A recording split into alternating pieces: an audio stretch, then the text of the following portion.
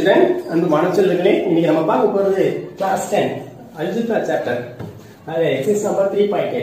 Okay, அது ஏற்கனவே இந்த பகுதியில பயிற்சி 3.8. அதுக்கு வர்க்கமூலம் பகுதியை பார்க்க போறோம். ஓகே, சோ வர்க்கமூலம் சொன்னா square root by division method அத பார்க்க போறோம். ஓகேங்களா? இப்போ இத பார்க்கிறதுக்கு முன்னாடி நம்ம வந்து 8th ஸ்டாண்டர்ட் போவோம். 8th ஸ்டாண்டர்ட்ல நம்ம வந்து லாங் டிவிஷன் மெத்தட் அதாவது நீள் வகுத்தல் முறையில் வர்க்கமூலம் காண்க நம்ம பார்த்திருப்போம். டீச்சர்ஸ் எல்லாம் சொல்லி கொடுத்திருப்பாங்க. ஓகே, உங்களுக்கு ஞாபகம் இருக்கும்.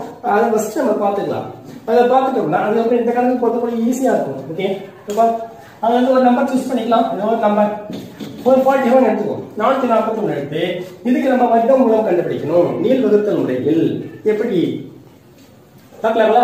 இதுக்கு வர்க்கமூலம் கண்டுபிடிக்கணும்னு சொன்னா கடைசியில வந்து பாருங்க இரண்டு இலக்கமா பிரிச்சுக்கணும். அப்போ இங்க வந்து பாருங்க 1 4 அப்ப 41 தனியா பிரிச்சுக்கோம். அடுத்து 4 மட்டும் தான் தனியா இருக்கு. அதை அப்படியே வச்சுக்கங்க. வச்சுக்கிட்டு இப்போ இதுக்கு நம்ம வர்க்கமூலம் கண்டுபிடிக்கணும். ஓகேவா? இப்ப 4 மட்டும் தனியா இருக்கு இல்லையா? இப்போ இதுல வர்க்க எண் என்ன இருக்கு? அதாவது ஒரே மாதிரி எண். அப்போ ஒரே மாதிரி எண் எதற்கு இருக்குன்னா அந்த 4 கிடைக்கும். 2 4 முடிஞ்சிச்சுங்களா? அடுத்து கழிச்சோம்னா 4 போயிடுச்சு என்ன ஆயிடும்? உனக்கு 0 ஆயிடும். 0 வந்தா கொடுத்ததில்லை. அடுத்து இலக்கங்கள் இருக்கணும். சாதாரண வகுத்தல்ல ஒரு இலக்கம் தான் மேல இருந்து இறக்கும் இல்லையா? பட் இது நீள் வகுத்தல் முறையில் வர்க்கமூலம் காண்க கேட்டா மேல இருந்து 2 இலக்கங்கள் இறக்கணும். ஓகேங்களா? இப்ப 2 இலக்கத்தையும் அப்படியே இறக்கிங்க. இறக்கிக்கிட்டு 41 வருதுங்களா? 41 வந்த பிறகு உடனே மேல வரணும். நீங்க மேல வந்து என்ன இருக்கு? 2 தானே இருக்கு கோஷன். அப்போ இங்க எந்த நம்பர் வந்தாலும் அதை என்ன செய்யணும்? நீங்க 2ஆல பெருக்கணும். 2ஆல பெருக்கி எங்க பண்ணணும்? அடுத்த ஸ்டெப்ல எங்க போடுங்க. சரியா? 2ஆல பெருக்கினா என்ன கிடைக்குது? 4 கிடைக்குது. சரிங்களா? 2 4 இது முடிச்ச உடனே இங்க வாங்க. இங்க 41 தானே இருக்கு. இங்க ஃபர்ஸ்ட் வந்து 4 மட்டும் எடுத்துங்க. 4 மட்டும் எடுத்துட்டீங்கன்னா இந்த 4ஆல வகுத்து பார்க்கணும். வகுத்து பார்த்தோம்னா உங்களுக்கு 4/4 1 வரணும். ஏன் அந்த 1 நம்ம எடுக்கிறோம்னு சொன்னா அடுத்த இலக்கம் இங்க போடணும். இங்க மாதிரி வரைக்கும் என்ன ஒரே மாதிரி என்ன போட்டோம் இல்லையா? அது மாதிரி இங்கே நம்பர் போடணும் நீங்க. சரியா? அதுக்கு வந்து நம்ம என்ன செய்யணும்னு சொன்னா இந்த 4ஆல வகுக்கணும். அப்ப 4/4 அப்போ 1 4 1 4 அப்போ இதுக்கு 1 இப்படி போடலாம். வகுத்து போட்டு பார்க்கலாம். அப்படி இல்லைன்னு சொன்னா இந்த 4 வரணும் உனக்கு. சரிங்களா? உங்களுக்கு இந்த 4 வரணும். அப்ப இங்க இருக்கிற 4 இருக்கிறதால இங்க 4ஆ வாய்ப்பாடு சொல்லி பாருங்க. அப்ப எத்தனை 4 4 4. சரியா? அப்ப இந்த 1 அதாவது டெட்ல நீங்க போட்டுக்கணும். 1 பெருக்கி பார்த்து போட்டுக்கலாம் அல்லது வகுத்து பார்த்து போட்டுக்கலாம். 2 பாஸ் உங்களுக்கு எது ஈஸியா இருக்கோ அதை எடுத்துங்க. இப்போ 2 1 போட்டீங்களா? ஓகே, இப்போ இந்த 1ஆல நம்ம என்ன செய்யணும்? இந்த 41 பெருக்கணும். ஓகேங்களா? இப்போ 41 முடிஞ்சிச்சுங்களா? அப்ப கழிச்சோம்னா உங்களுக்கு 0 கிடைச்சிச்சு. அப்போ இதுக்கு வர்க்கமூலம் √441 அதாவது 441 வர்க்கமூலம் என்ன கிடைக்கும்? உங்களுக்கு 21. சரிங்களா? இதுதான் நம்ம வந்து 8th ஸ்டாண்டர்ட்ல பார்த்தோம். இப்போ அடுத்தது இதை பேஸ் பண்ணி தான் இந்த பல்லுறுப்புக்கோவைக்கு நம்ம வர்க்கமூலம் கண்டுபிடிக்கிறோம். சரிங்களா? அது எப்படின்னு பார்க்கலாம்.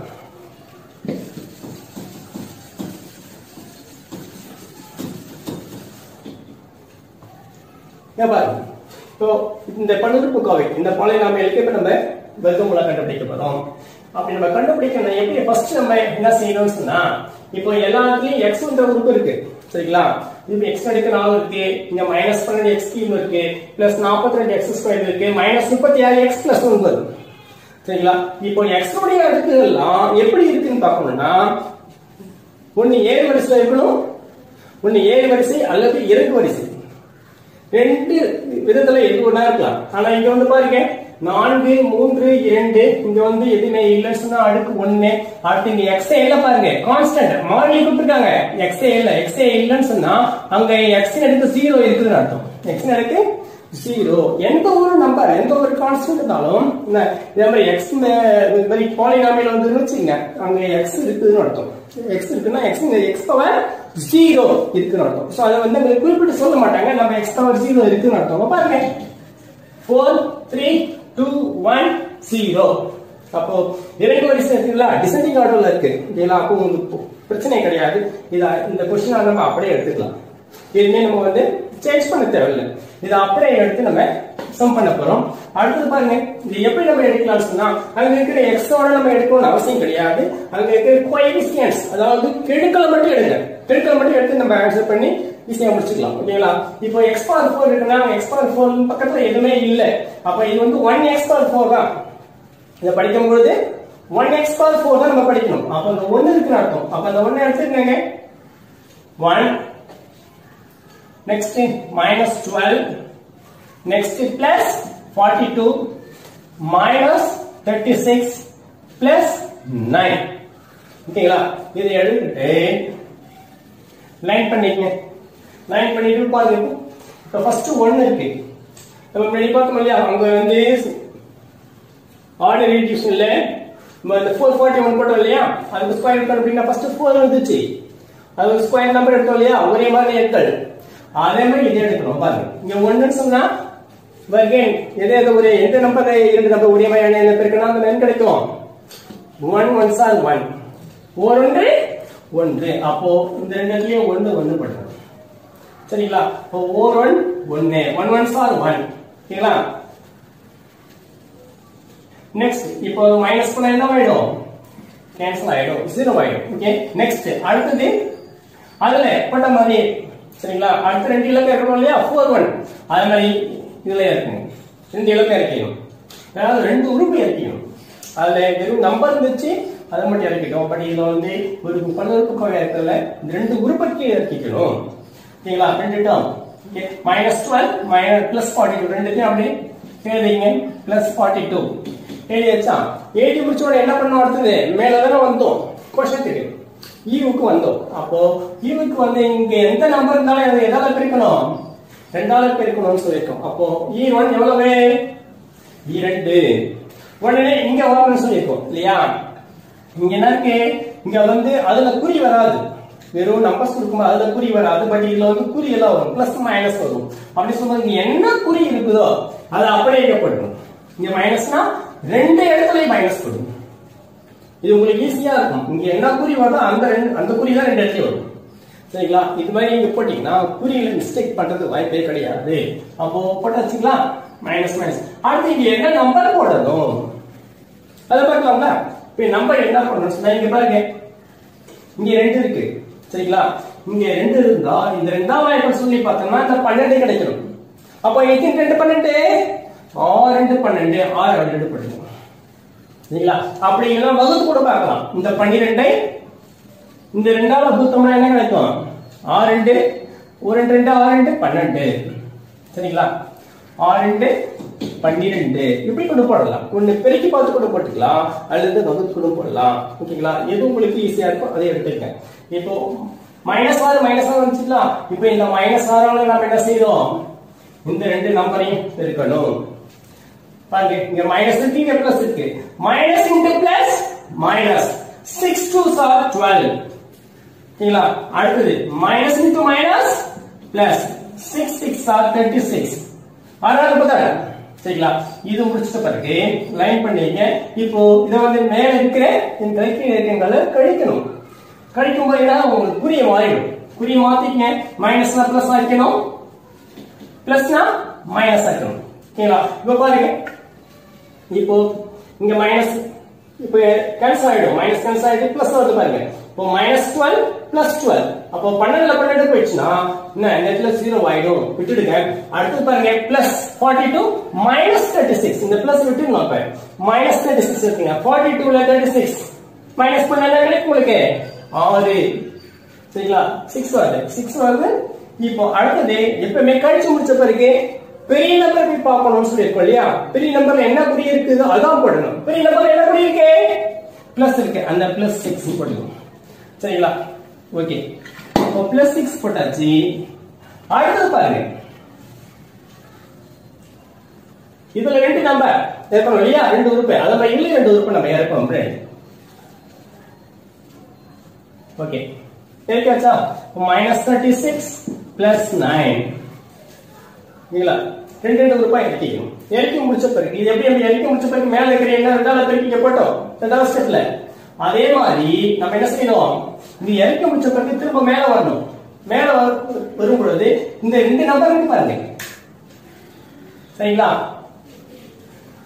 1 minus 6 அந்த ரெண்டு நம்பர் என்ன செய்யணும் ரெண்டால பெருக்கி இங்க போடணும் 2 2 2 into minus 6 minus 12 நிச்சயங்களா முடிச்ச பிறகு திரும்பவும் இங்க வரணும் ஓகே இங்க வரும் பொழுது உங்க என்ன குறி இருக்கு பிளஸ் நீங்க என்ன குறி இந்த இடத்துல போட்டோம் இல்லையா மைனஸ் மைனஸ் அதே மாதிரி இப்போ இங்க என்ன பிளஸ் இருக்கு அப்போ பிளஸ் குறி போட்டுங்க இந்த இடத்துலயும் பிளஸ் குறி போட்டுட்டு இப்ப திரும்பவும் அங்க ரெண்டாவது எப்படி சொல்லி பார்த்தோம் இல்லையா அது திரும்ப ரெண்டாவது எப்படி சொல்லி பாருங்க எத்தனை ரெண்டு 6 எத்தனை ரெண்டு 6 3 2 6 3 2 6 அப்போ இந்த 3 ரெண்டு இடத்துலயும் போட்டுங்க ஓகேவா இப்போ பிளஸ் 3 போட்டாச்சு முன்னாடி போட்ட மாதிரி இப்போ மைனஸ் 6 ஆல ரெண்டு நம்பர் பெருக்கணும் இல்லையா அதே மாதிரி இப்போ இந்த பிளஸ் 3 ஆல இந்த மூணு நம்பரை பெருக்கிங்க போடணும் ஓகேவா plus into plus plus 3 2s are 6 okay next plus into minus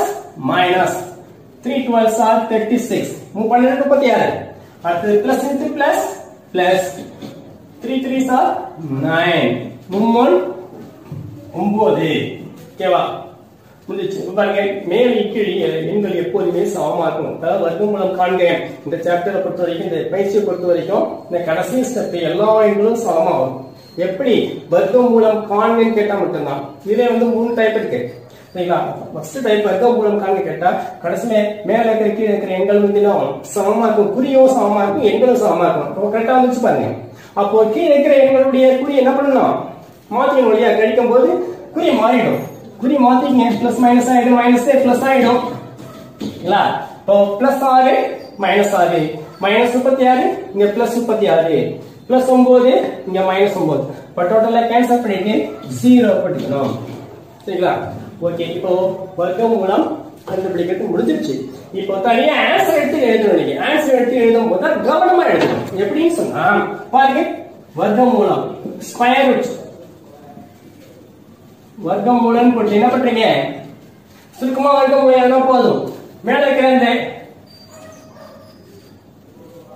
மூன்று எண்களை எடுத்து எழுதிங்க 1 minus 6 plus 3 எடுத்து எழுதியாச்சா எழுத பிறகு இதுல தான் நீங்க வந்து x சேர்க்கணும் சொன்னா எப்படின்னு சொன்னா பாருங்க x எடுக்க 4 x எடுக்க 4 ரெண்டா பிரிச்சோம்னா x square into x square அப்ப x எடுக்க 4 உடைய வர்க்கமூலம் x square தான் வரும் அப்போ x இத ஃபர்ஸ்ட் x square போட்டுக்கணும் அடுத்து x ன்னு போடணும் இப்படி வந்து நீங்க வந்து ஐடியா பண்ணிக்கலாம் அடுத்து எப்படின்னு சொன்னா பாருங்க இத மட்டும் பாருங்க 1 2 3 மொத்தம் 3 உறுப்புகள் இருக்கா என்ன கடைசி 3 உறுப்புகள் அதாவது x ஸ்கொயர்ல இருந்து ஆரம்பிக்குது ஓகேங்களா x ஸ்கொயர்ல இருந்து ஆரம்பிக்குது இப்போ 42x ஸ்கொயர் - 36x + 9 அப்போ ஒரு இருபடி கோவைன்னா உங்களுக்கு எப்படி இருக்கும் அதிகபட்சமா 3 உறுப்புகள் இருக்கும் அப்போ கடைசி 3 உறுப்புகள் அதாவது x ஸ்கொயர்ல இருந்து ஆரம்பிக்கும் அதே மாதிரி நம்ம என்ன செய்யணும் இது வந்து 3 உறுப்புகள் தரும் அப்போ இத என்ன பண்றீங்க கடைசில மாறி அதுக்கு முன்னாடி x இருக்கும் அதுக்கு முன்னாடி x ஸ்கொயர் இருக்கும் இப்படி கூட போடலாம் ரெண்டு விதத்துல எப்படி வேணா நீங்க போடுங்க ஓகேங்களா இது முடிச்ச பிறகு நீங்க செக் பண்ணிக்கலாம் எப்படி செக் பண்ணலாம்னு சொன்னா இத பாருங்க ஃபர்ஸ்ட் எப்படி இருக்கும் சமமா இருக்கும் அது மாதிரி செகண்ட் இரண்டாவது உறுப்பு சமமா இருக்கு பாருங்க அடுத்து மூன்றாவது உறுப்பு சமமா இருக்கும் அந்த இன்னொன்னு பாருங்க இதுல இரண்டாவது உறுப்புல மைனஸ் இருக்கு குறிய பார்த்துக்கணும் இங்க இரண்டாவது உறுப்புல மைனஸ் அந்த இதுல இரண்டாவது உறுப்புல என்ன இருக்கு மைனஸ் இங்க இரண்டாவது உறுப்புல மைனஸ் இப்படி பார்க்கணும் சரிங்களா ஃபர்ஸ்ட் செகண்ட் தேர்ட் ஈக்குவலா இருக்கணும் அடுத்து இரண்டாவது உறுப்புல குறி பாருங்க மூணாவது உறுப்புல குறி பாருங்க சரிங்களா இதுல -6 இங்க -6 அதனால இதுல பாருங்க இந்த -12 வருது அப்போ இரண்டாவது உறுப்புல என்ன குறி இருக்குதோ அந்த குறி அப்படியே வரணும் மூணாவது உறுப்புல குறி அப்படியே தான் வரணும் சரிங்களா சமமா இருக்கணும் குறிக்கலாம் ஓகே நீங்க சில பேர் என்ன பண்ணுவாங்கன்னா இங்க மைனஸ் போட்டு இங்க பிளஸ் போட்டுருவாங்க ஏன்னா எப்படி சொன்னா -6 பெருக்கும் பொழுது என்ன உங்களுக்கு அதாவது ரெண்டால பெருக்கும் போது உங்களுக்கு வந்து -12 கிடைக்குது இல்லையா அப்போ இங்க வந்து குறியை மாத்தி போட்டுருவாங்க அதனால எல்லாம் கவனமா இருக்கும் இங்க இருக்கிற குறி தான் இங்கே வரும் ஓகே சோ இத வந்து கரெக்ட்டா பார்த்து போடுங்க ஓகே இவ்வளவுதான் இத வந்து x எல்லாம் சேர்த்து போடுவாங்க என்ன இது ஒரு சில ஸ்கூல்ல வந்து டீச்சர்ஸ் எக்ஸ்ட்ரா சேர்த்து போடுவாங்க. எக்ஸ்ட்ரா சேர்த்து போடணும்னு அவசியம் கிடையாது. அப்படியே கூட நீங்க போடலாம். இது வந்து 5 மார்க் கொஸ்டின் தான் இது. இது அப்படியே போட்டாலும் உங்களுக்கு ஃபுல் மார்க் கிடைக்கும். ஓகேங்களா? சோ இதுல ஏதாவது டவுட்ஸ் இருந்தா கேளுங்க. கமெண்ட் பண்ணுங்க.